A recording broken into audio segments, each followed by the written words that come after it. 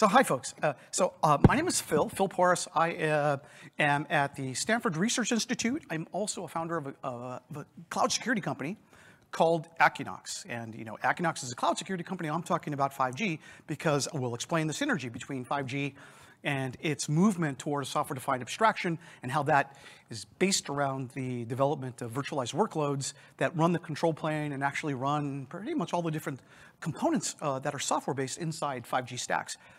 And how do we go and think about security with respect to 5G?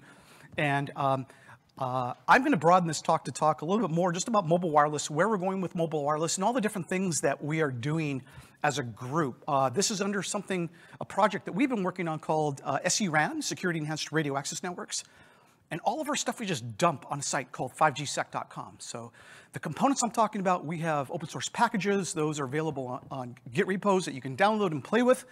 And so the group that's been working on this has been Ohio State University, SRI International, and I'm from Menlo Park. Is based in Menlo Park near Stanford University. And Accuknox, our spin-off company that is highly successful in cloud security.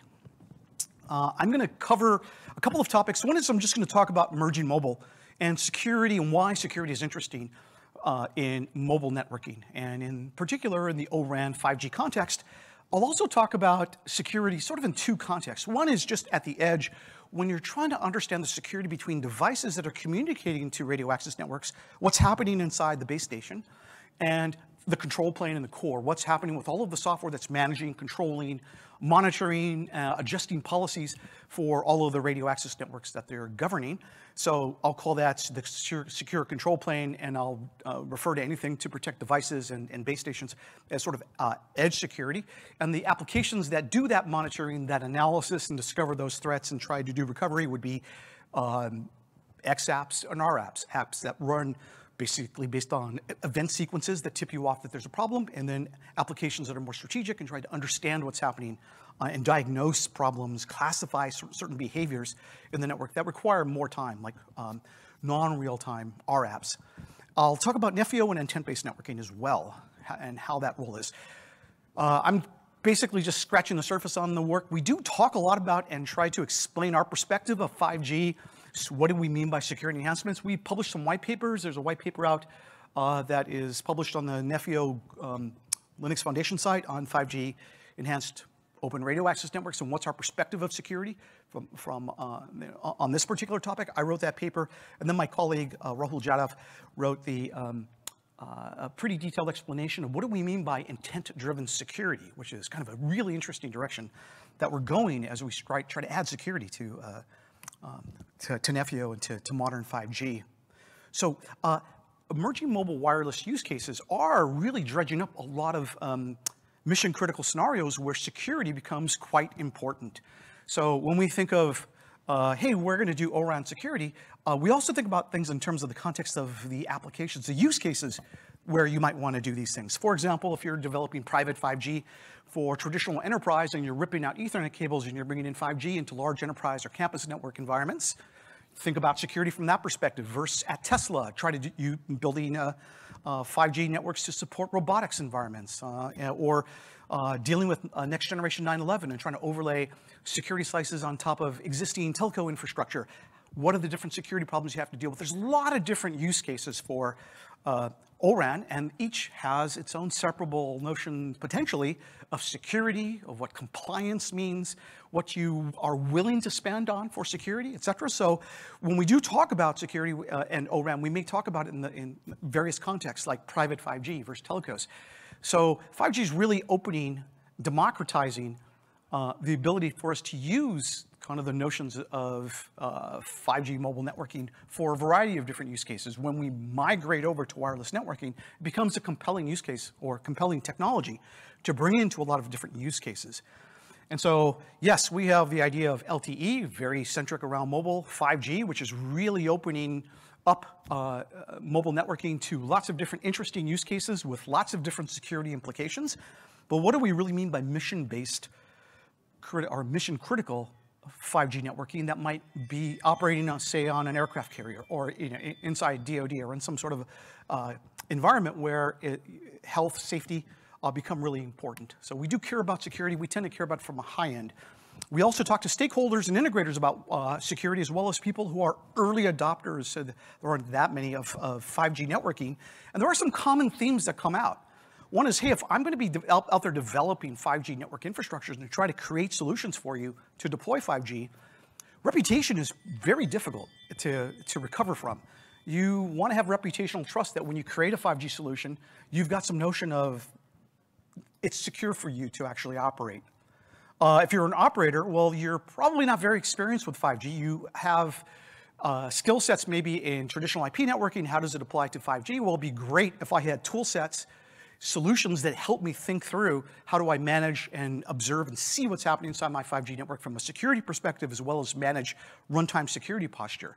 So there's a need for security from the perspective of the operators. And then both have a simple realization that if I deploy a 5G network or hand you a 5G network to deploy, and it's easily pushed over, it's easily disrupted, it's easily attacked, devices are not secure on it, that's going to be fatal to our rollout. You're going to pull back from wanting to deploy it, and I'm going to have a lot of trouble trying to deploy the next one. So we really do want to make resilient networks as we roll them out into different environments. So those are three motivational reasons why people care about security, why we get feedback that this topic is actually essential to trying to develop out and deploy 5G.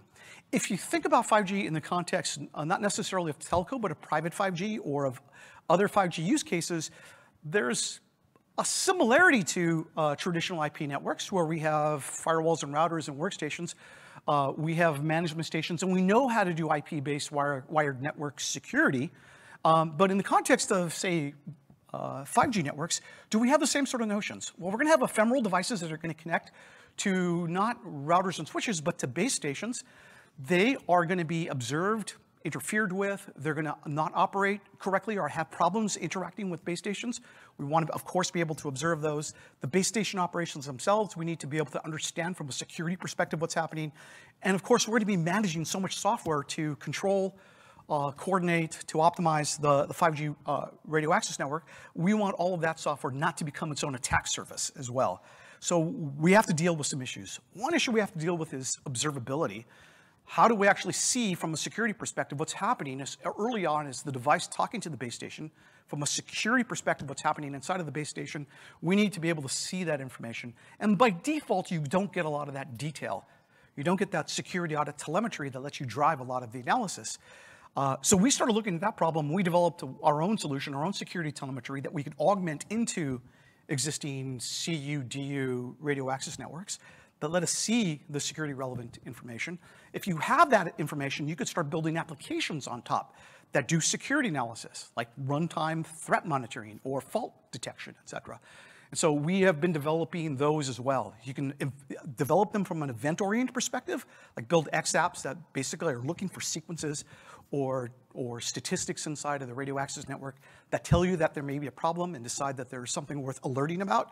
Or you might do that more deeply, looking at behavior patterns of devices, of what's happening inside the base station, and come up with deeper conclusions, like drive through, say, machine learning-based applications. The other aspect of that, of course, is you want to be able to lock down any attack surface that you have within your 5G network. And moving so much of the control, the management of 5G networks into a modular architecture is wonderful. Breaking the different components into serviceable network functions that can be deployed in the cloud and managed that way is also a very useful thing. It allows for a lot of extensibility, but it also opens up attack surfaces. There are lots of ways to attack workloads in the cloud, and having some of those basic hygiene security functions to protect, to analyze, to lock down in the least permissive ways, those network surfaces is quite important as well. So we're developing technologies to do that as well. And if you could bring all of that together and you could see security events from the devices to the base station, to the RAN operations across multiple base stations, to the control plane to look for interactions that will tell you that your network functions, your services are secure or not secure or are violating policies. If you can get that breadth of a view, you can start putting that all together under a single pane of glass and building out a protection platform that lets you see what's happening and manage your 5G network in a similar way that you would manage, say, your traditional network. Sorry, I'm just going to turn this off. let me talk a little bit about edge security and XApps. So think about the way 5G networks are structured, of course, is having the radio unit that collects the signals from the devices. Those devices and their signals are establishing links with the base station. So we have software to handle the link establishment. We have software to do session establishment, authentication, and then manage from the data plane, manage all of the communications and data flows between those devices and the core. And then, of course, on top, you have the control plane that are all these different applications that let you manage those radio access networks. What's really interesting from a 5G perspective is when we remove wires and we start exposing our devices and the internet and the network that we're talking to, we're basically working toward emission-based networking. Everything is generating emissions. And that provides an ability for adversaries to see everything that's happening. They may not be able to decode and understand exactly what's happening, but they can see the traffic. They may be able to inject traffic, and they may be able to interfere with the traffic.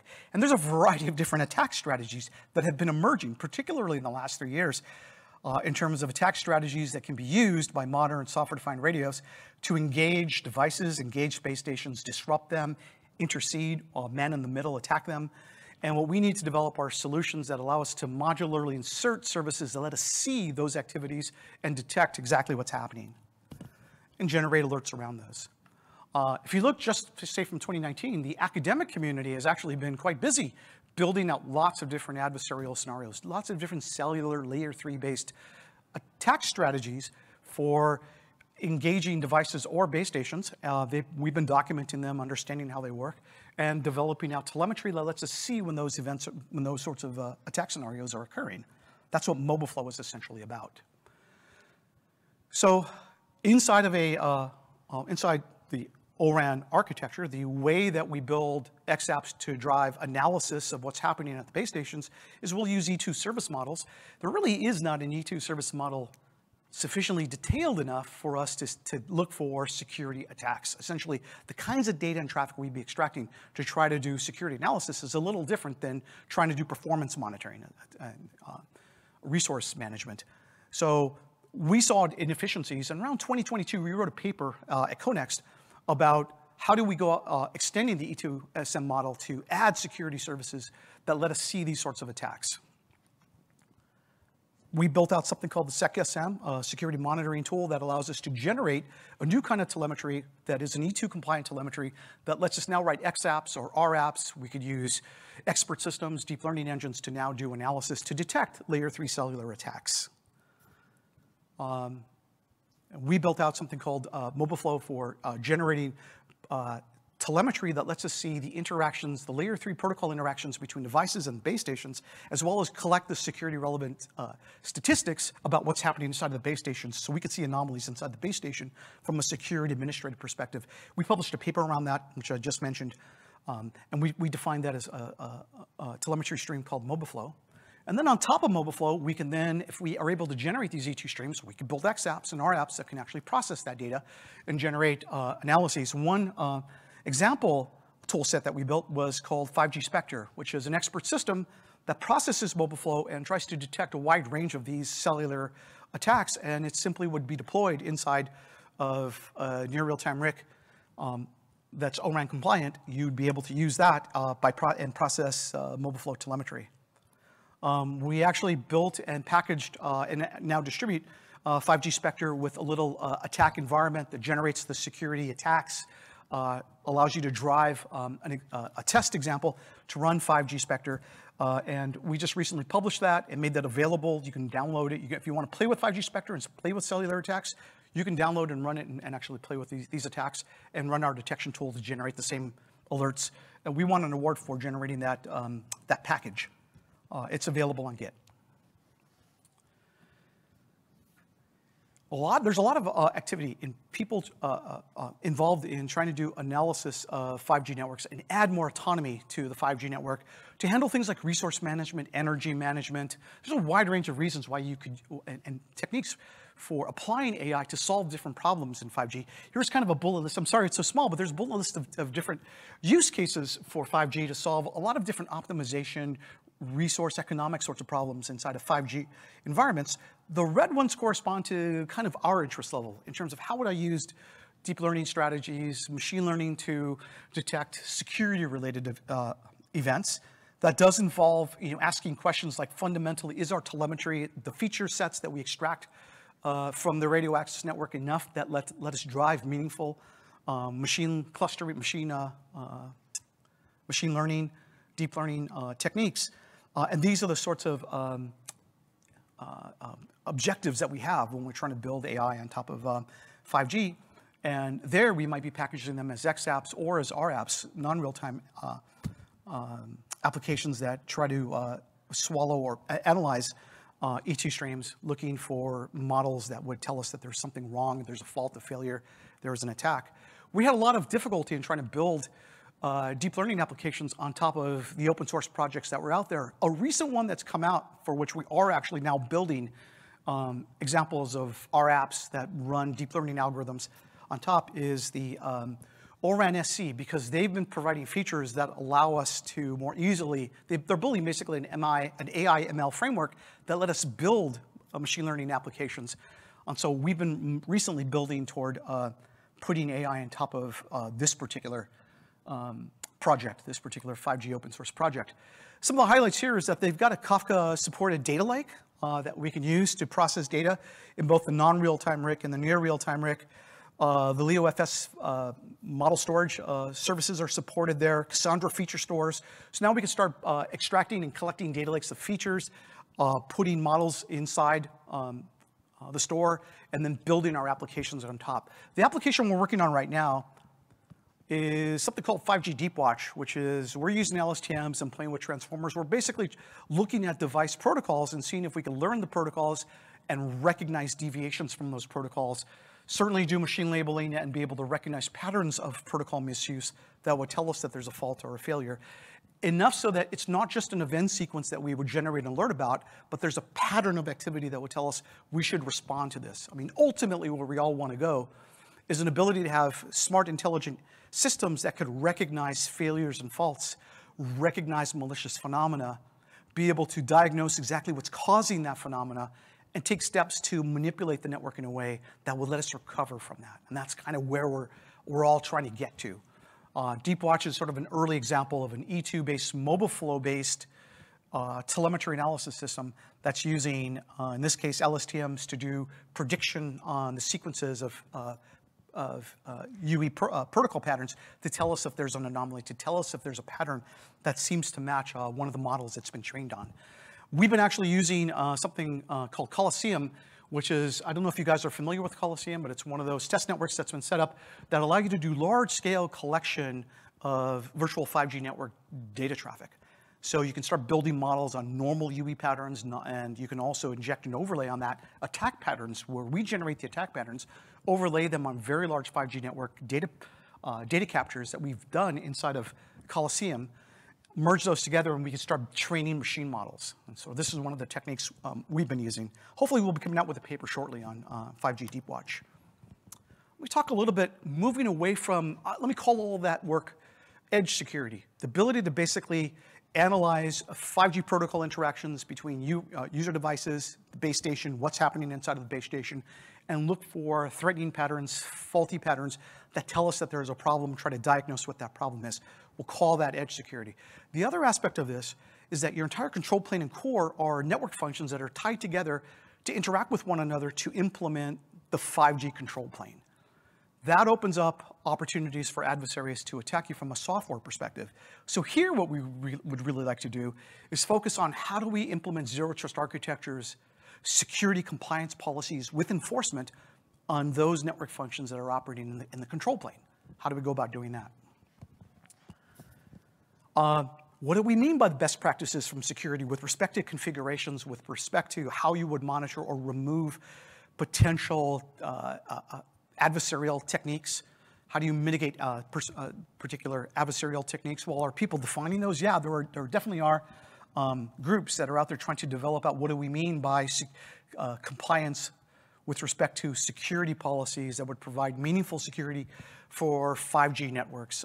MITRE FIT is an example of that. ENISA, the 3GPP has a whole variety of example policies or threat scenarios that you should be able to address to secure your 5G network, or you should consider. So there is an emerging set of security standards, advisements that tell us how do we think about locking down 5G networks from a security perspective. The question is, if we have and understand those attack techniques, those proper security policies, can we implement them? That's one question. And that gets into what it is we're trying to do. I should note that there is a security special interest group for the Nefio project. Are you guys familiar with Nefio? Well, obviously you are.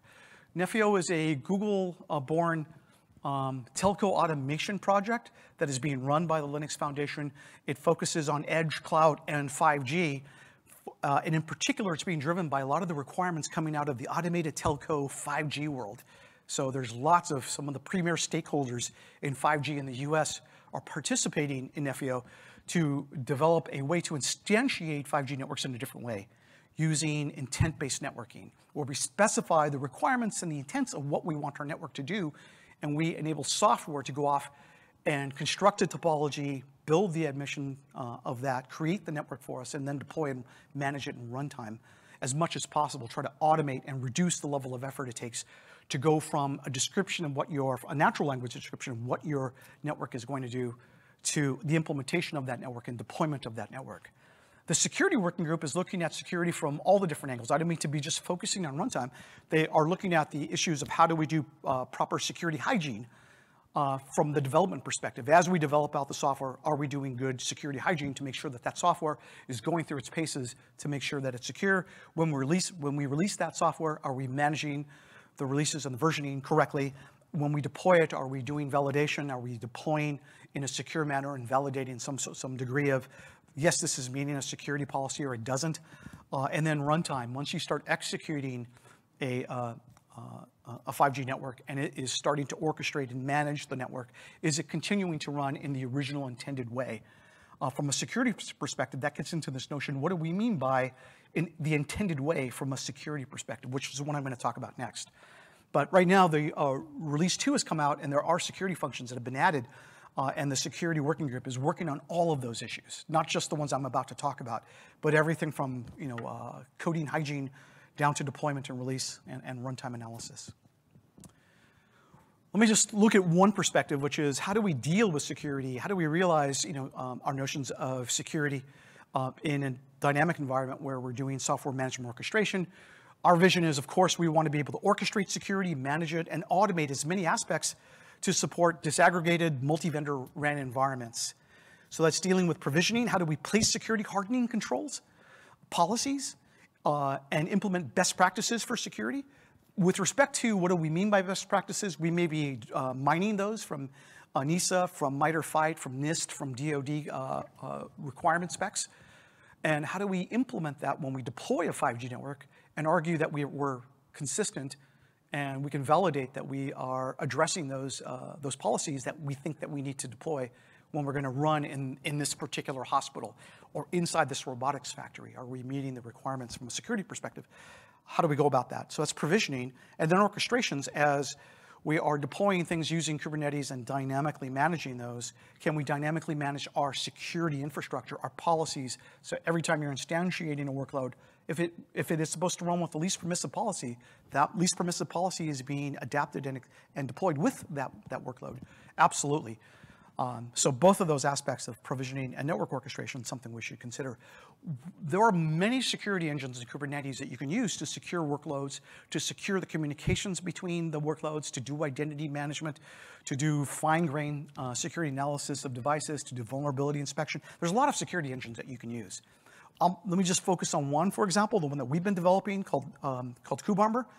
Kubarmor, it's a cloud-native runtime security enforcement system that implements least permissive runtime policies on containers, on VMs, even on bare metal processes at the system level, meaning we can impose inline security protections at the system levels using both eBPF and LSMs.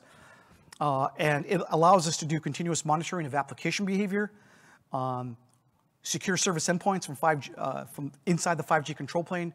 So I don't mean it just as a generic workload. I mean, we understand what the AMF is, what it does, who it's allowed to talk to, what it should be writing, and how it should be interacting with the file system. We should understand those those different network functions, what they're intended to do, and what is the least permissive policy that should go with them, and then implement that.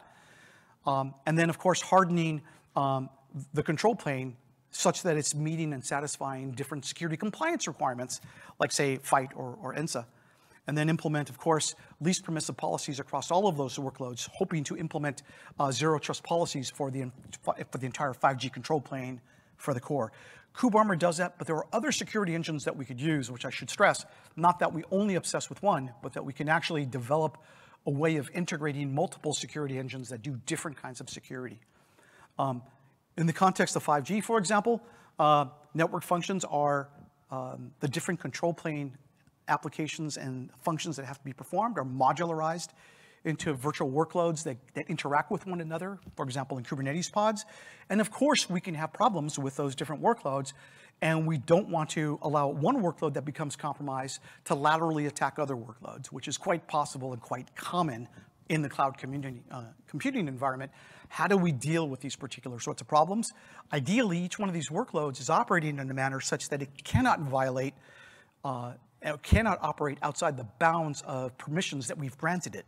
And if it attempts to do that, like the web UI interface for the control plane interacts with other network functions it's not supposed to, we should be able to prevent that, not just detect it. Of course, we'd want to monitor, alert, and potentially prevent that from doing something.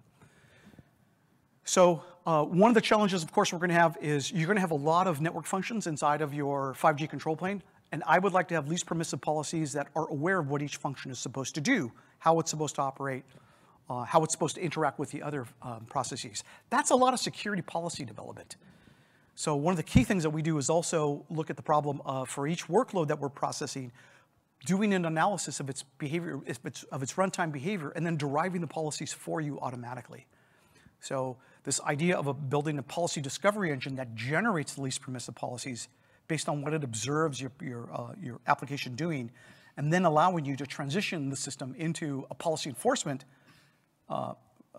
implementation that then prevents other permissions from being executed by that application is sort of the goal here. How do we constrain the each workload to only do what it's supposed to do? That's a lot of policies. We want to be able to automate that, and then we want to be able to orchestrate it, deploy it, and as your workloads are migrate or instantiated or scaled, those policies go directly with the workload. An interesting twist on this is actually moving toward a much more automated way of creating 5G topologies and managing those 5G topologies. Nefio is very interesting from this perspective. There's also Silva. There's actually other major efforts that are going out there that are complementary or very similar to Nefio. But the idea is here we want to simplify the deployment and management of multi-vendor cloud infrastructures that are going to implement our network purpose. In many cases, it's 5G. We want to do fast onboarding of new network functions, deploy them, orchestrate them, scale them. And then we want to use configuration as data. We want to be able to express the intents and have the system grind off of those higher level abstract intents to create the topology, to validate the topology is going to satisfy those intents, and then deploy and do runtime management. This is very interesting from a how do we construct and manage and reduce the level of effort it takes to create 5G infrastructures, edge infrastructures, cloud infrastructures in a much more consistent, less error-prone way with less level of effort.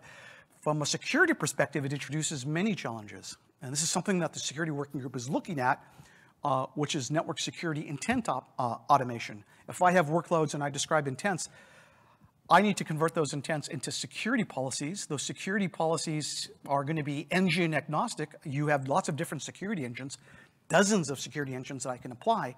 So when I describe an intent, I need to be able to convert that to which engines are available to monitor that workload, and how do I convert those intents into policies that those engines each can manage and perform or implement to protect that particular workload. And then how do I, at runtime, monitor the system to make sure there aren't policy violations, that there aren't, that the systems are operating as intended from a security perspective. This is a very interesting aspect of security. It's a place that we have to go as the network community is moving on to intent-based networking.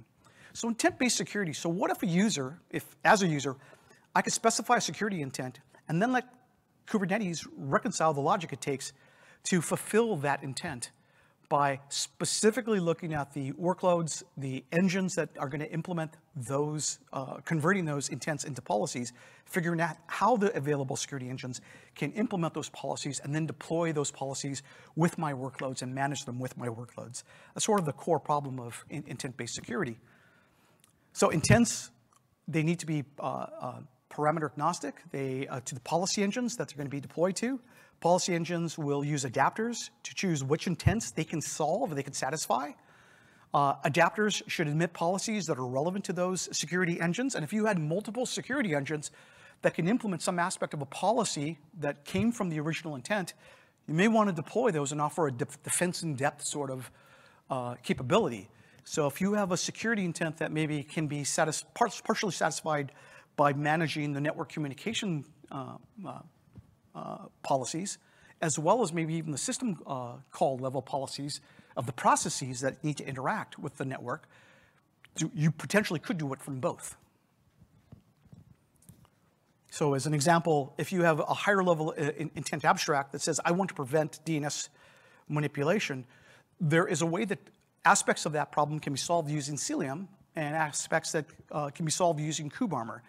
The intent is basically agnostic to which engine is going to implement it. We need to have an adapter that converts that into a policy that makes sense from a kubearmor perspective and from a Cilium perspective, and they go off and for that workload, implement those and enforce those security policies.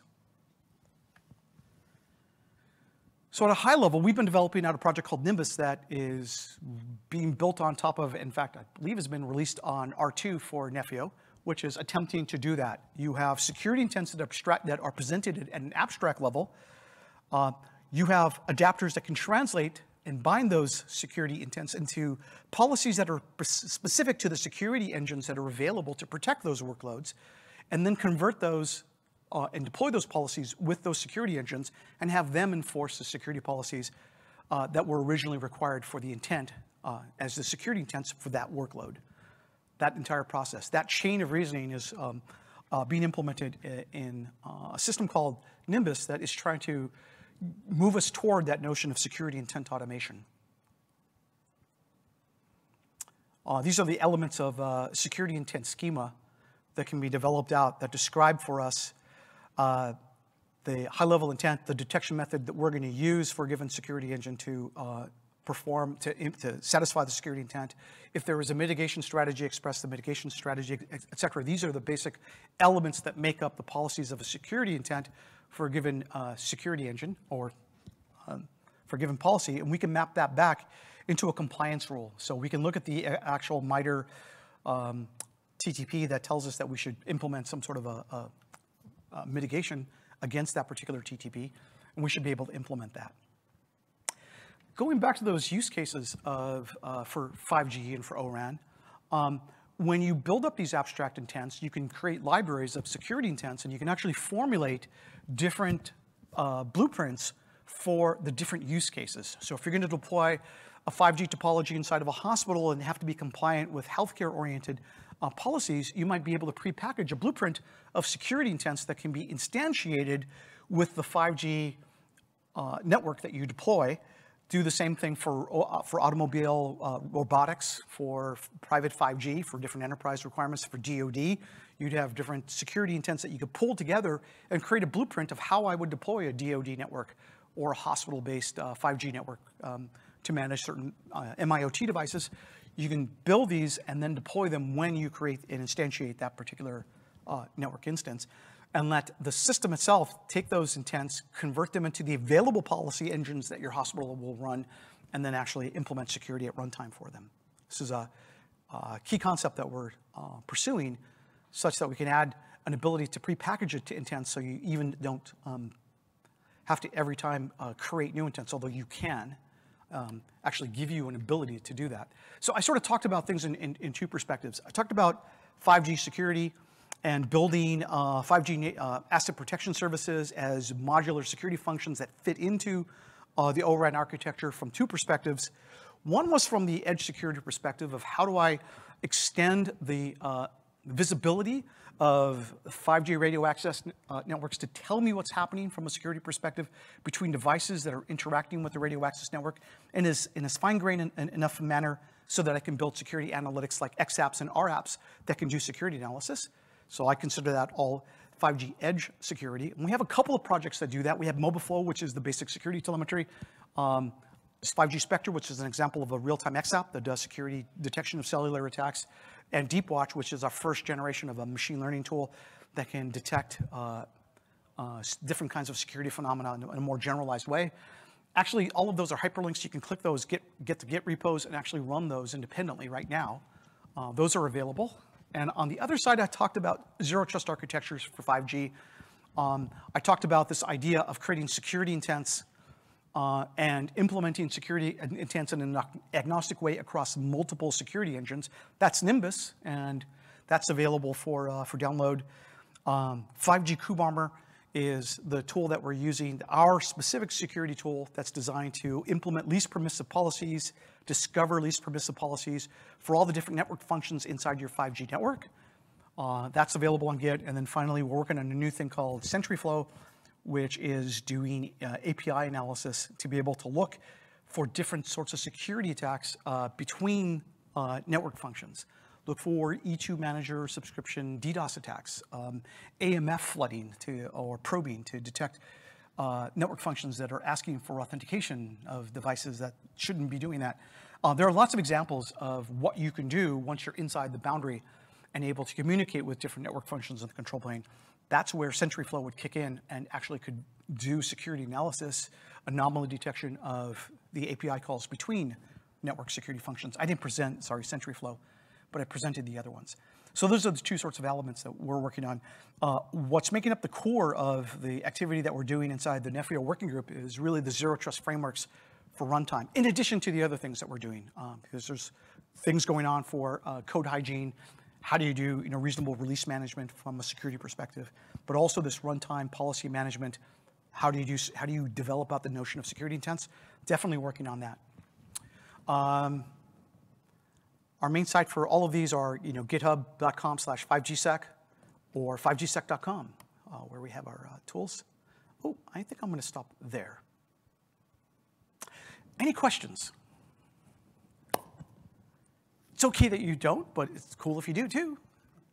Where are we with this? So where do we think we're moving? 6G is interesting. I think a lot of the work, because we're coming from the research community, going beyond 5G and thinking through what's going to happen when we have to do much more intelligent spectrum management, when we have much larger scale interactions with devices, when we really want to fully embrace the notion of AI ops, fully automated AI stacks on top of 5G control planes, no humans involved. Can I still manage and reliably control a 5G network? All interesting topics from a 6G perspective, as well as very mission critical specific. Still is going to be a lot focused on mission critical 5G because we're from the security community. That's what we tend to focus on. That is, we're still asking ourselves about the depth of visibility of what it is we need to do to capture in order to do meaningful security analysis. I think that's about it. How does this, or might this, be applied in a non-homogeneous kind of a network? I mean, yes. there's sort of set rules and then you can apply to everything. My understanding is 6G is going to sort of get sort of merging with Wi-Fi and things. When you have that sort of heterogeneous kind of network, can the same kinds of things apply, or become? Yes, thank you, Tim. That is a very good question. Yeah, hybrid cloud environments where you have a mixture of part of the workloads and functionalities happening on VMs, on bare metal, on classic Kubernetes structures. There are services that allow you to run workloads across different hardware infrastructure. I'm not going to address the, can you blend Wi-Fi with 5G, but definitely in hybrid cloud, you have to deal with the notion security engines may be operating on drastically, to manage functions that are implemented in drastically different ways in drastically different environments, not just everything's clean, containerized. We have to be able to deal with that. That is absolutely within the scope of what the working group has to be able to solve with respect to security. I didn't actually present that slide, but yes, good question.